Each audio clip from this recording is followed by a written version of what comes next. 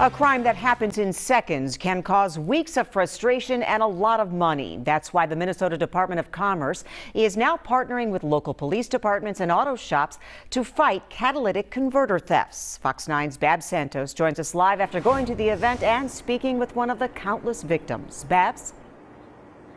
Yeah, Karen, this problem has become very serious in the last few years, and now police in Anoka County estimate on any night in the metro between 60 and 100 cars are having their catalytic converters stolen.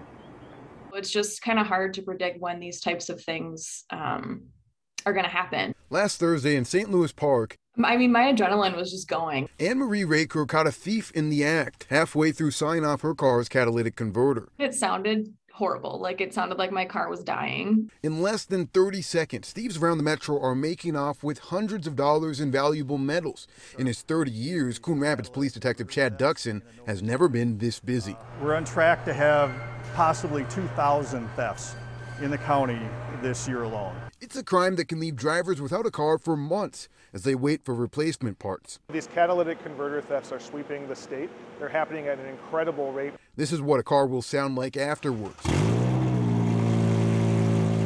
Over the weekend at Carlson Toyota, mechanics worked to prevent the crime for 24 drivers in Coon Rapids. Every car chosen had already had a catalytic converter stolen in the past. Saturday's work comes after a partnership between the Department of Commerce and local police departments and car dealerships. To make thieves think twice, they're tagging catalytic converters with these labels, a game changer that allows the authorities to track converters and charge thieves with a felony. And the important thing is it's not like the solution to the problem, but it's a great step in the right direction. To make events like this one today possible, the Commerce Department was allocated $400,000 by our state legislature, and they plan to host more of these events in the near future. Karen? All right, Babs, thank you.